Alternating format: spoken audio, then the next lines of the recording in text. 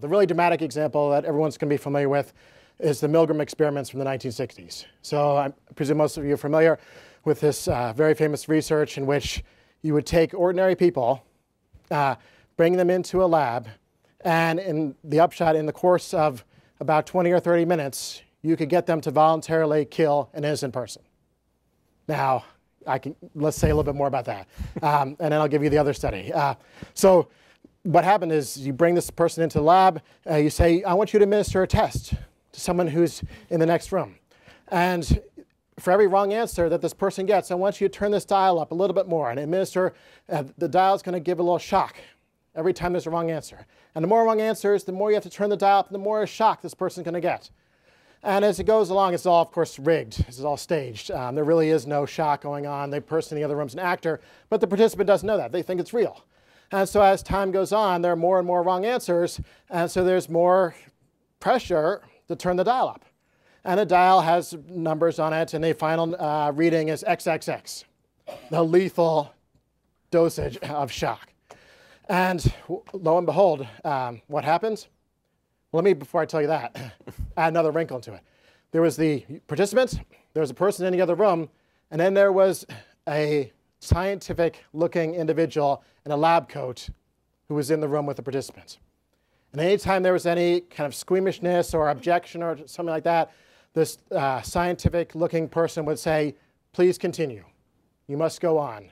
We need these results. And the upshot was 66% typically would end up turning the dial all the way to the XXX level and killing, so they thought, this test taker in the other room.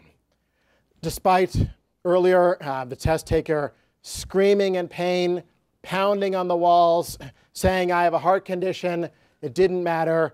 The dial was turned up all the way to the XXX level.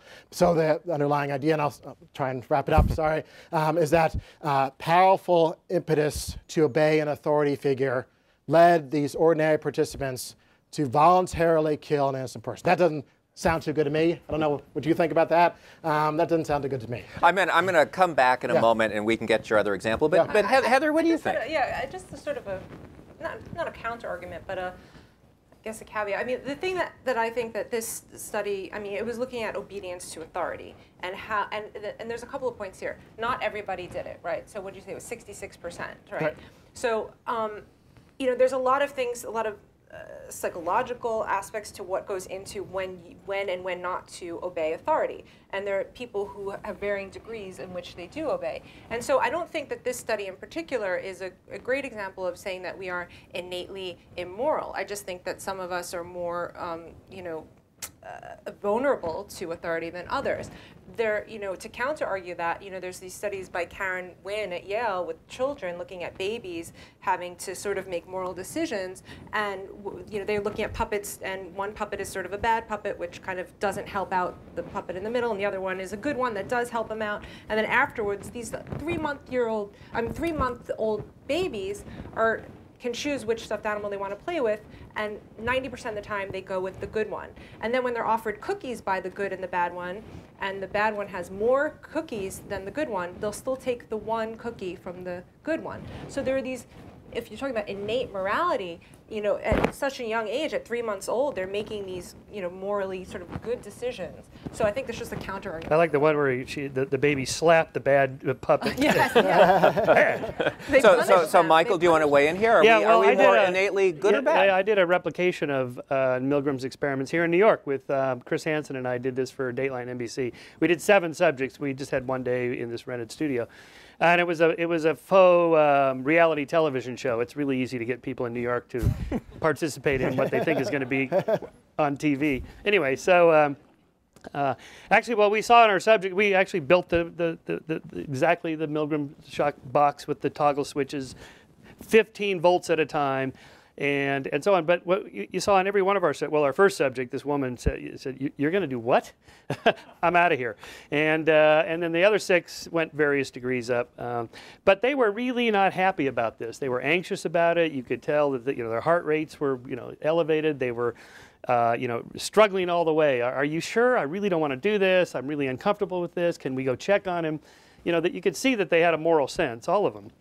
And that, so really another way to just rephrase it is like, we have a good nature that you can twist and make go in a different direction under certain conditions. Well, it also makes me wonder if you just did this experiment recently, and what year was the Milgram? 60s. I mean, maybe we've become a lot more skeptical about authority. The only guy to actually replicate it legally, because we didn't have to get the approval of a research board. We just had to get the approval of NBC lawyers to say it's okay.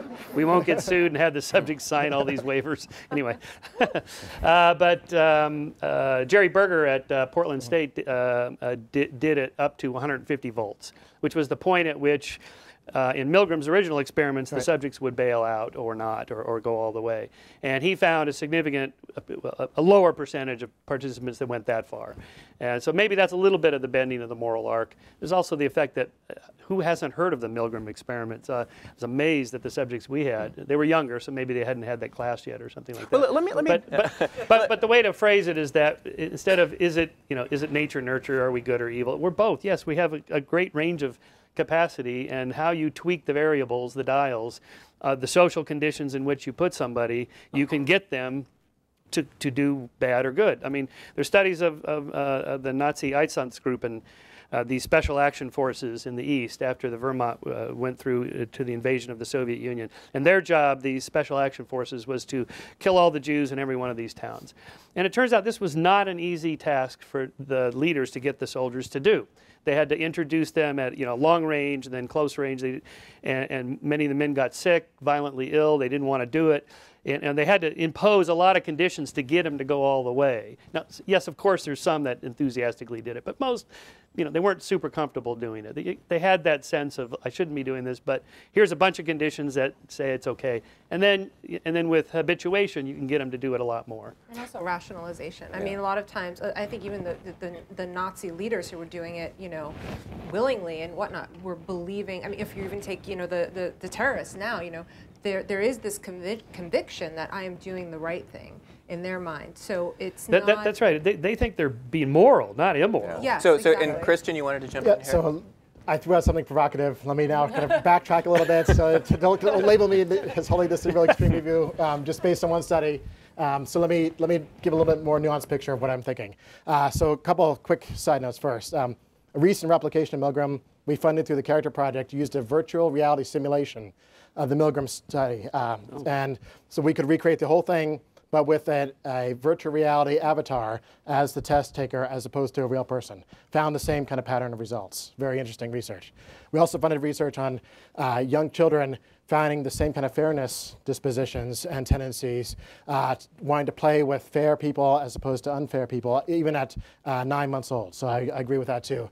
My overall view is not that because we're not good, that means we're kind of wretched people, vicious people, horrendous people. So I want to don't jump to that conclusion. I think I agree with what's been said here. It's a much more of a balanced picture. So I don't think the Milgram experiments, for example, show that we are vicious. Why? Here's one reason. A vicious person, according to Aristotle, is someone who is wholehearted, single-minded in pursuing something. But as this particular study, as you mentioned, showed, people were of two minds about it. They were kind of conflicted and torn, and they felt a lot of guilt about it. So that's one reason. But then there are all these really powerful studies pointing in the opposite direction. So not that we're just going to do these kind of problematic things, morally speaking, but that we're also, in other situations, quite disposed to do morally tremendous things, powerful things, and for admirable motives too, because motivation is really important to moral behavior, not just, to the evaluation of a person and to someone's character, not just their action. So research on empathy, done by Dan Batson and others, I find it very convincing in showing that we, in addition to kind of aggressive capacities and other problematic capacities, we also have empathetic capacities to help others for selfless, altruistic reasons.